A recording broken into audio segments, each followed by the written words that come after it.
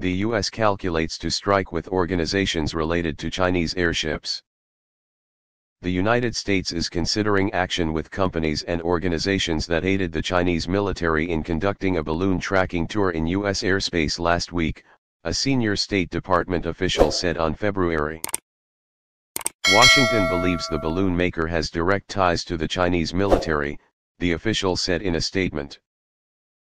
White House spokeswoman Karine Jean-Pierre also said Washington would seek to act, but did not say what measures the U.S. government was considering. Jean-Pierre told reporters that the United States would consider broader efforts to expose and counter China's large-scale surveillance activities that pose a threat to the national security of the United States and other countries. Ally. The FBI, which is leading the effort to analyze the parts of the downed hot air balloon, said at a news conference that it has obtained only limited evidence and does not yet have enough information to make an assessment. The ability of this object. It's still very early for us in this process, as the evidence recovered and turned over to the FBI remains extremely limited, a bureau official said.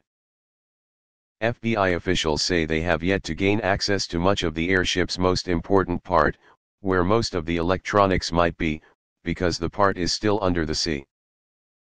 In a speech to the U.S. Senate Foreign Relations Committee on the same day, U.S. Deputy Secretary of State Wendy Sherman said that the Chinese balloon is another sign that Beijing is trying to reshape the world order. This irresponsible act fully demonstrates what we've known for a long time: China has become tougher at home and stronger abroad, Sherman said during the hearing. Sherman said Washington will continue to prevent China from using American technology to promote military modernization.